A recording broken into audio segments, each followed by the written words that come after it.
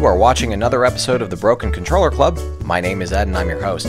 Make sure you don't miss all the sweet reviews and special features and hit the subscribe button. It'll be quick and painless, I promise.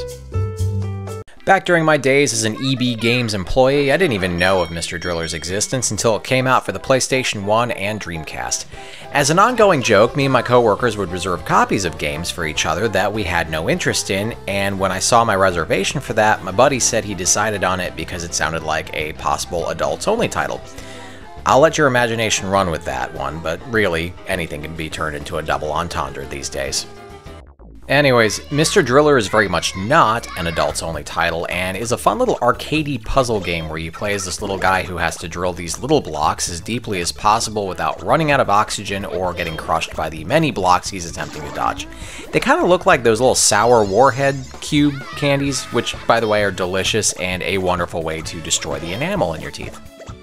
So this newest game is called Mr. Driller Drill Land, and it's actually a re-release of a 2002 GameCube game that never made it to the United States.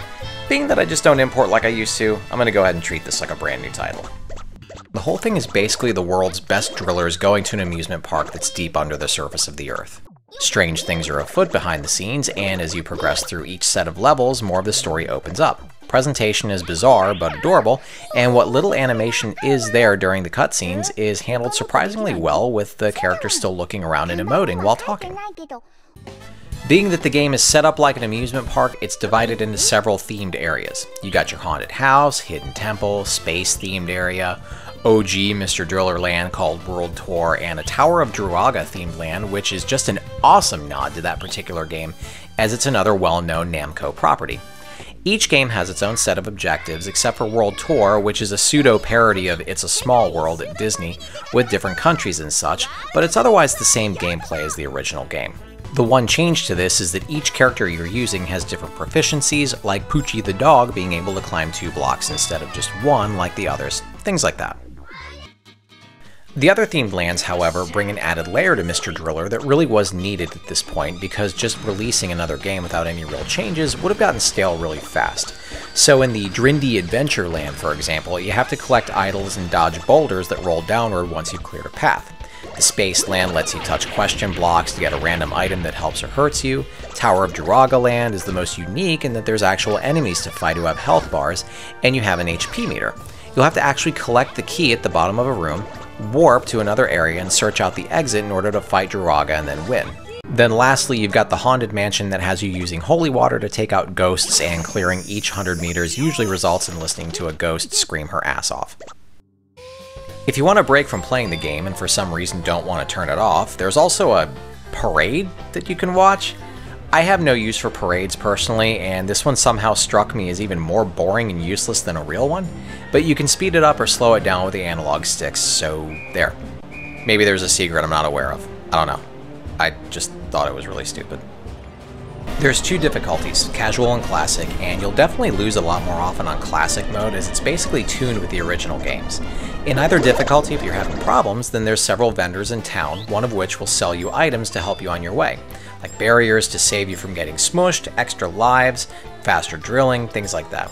The rest of the money can be used to purchase stamps and other collectibles, and then there's also access to the soundtrack, cutscenes, and more.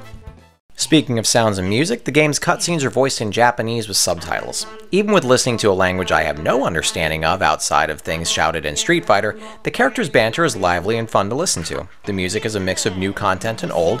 It was a really nice surprise to hear the theme from the original game back in all its glory.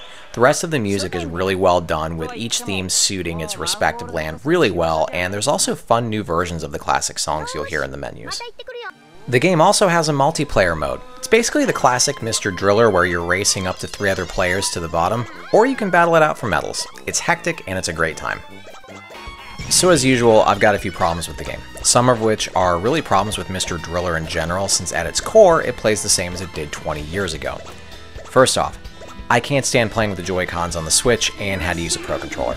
There's something about the analog on the Joy-Cons that just doesn't feel accurate in this game, and I'm not saying that because I'm terrible at it, which is totally true, but playing on the Pro Controller just felt tighter to me.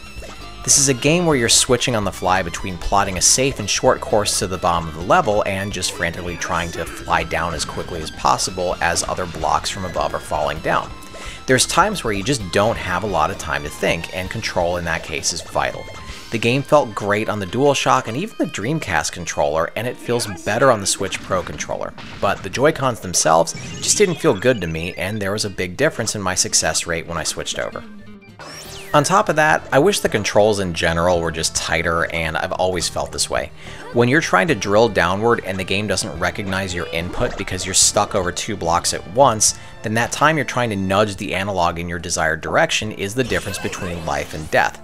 So personally, I think the character should snap to blocks a little bit more to prevent this. There are lots of times where I know I would have lived had I not had to fight with the controls in that situation. Also, the randomness of the blocks can be frustrating at times. There's a lot of times where I'd start with all my lives, make it to the last couple sections of a level, and end up losing all my lives in a very short span over what felt like dumb luck. You can definitely chalk that up to lack of skill as well, but I'll just tell you now that there's times where you'll be really close to victory only to lose and want to break your controller. Buying items certainly helps with this, but then you only get credit for clearing the level and not getting your score to count.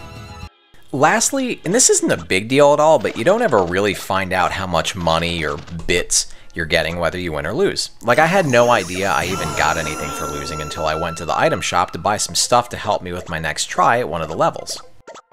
So leading up to the game's release, Mr. Driller's been on my mind a lot as I was wondering what they could do to freshen up the gameplay, and this was really the best way to do it. This has a lot of content in it and is a fun, challenging puzzle game that'll test your ability to think on your feet and also your patience, and the different goals in each land give the game a breath of fresh air that was needed after all this time. I think fans and newcomers will enjoy this, and for $30 at launch, I also think I got my money's worth out of it.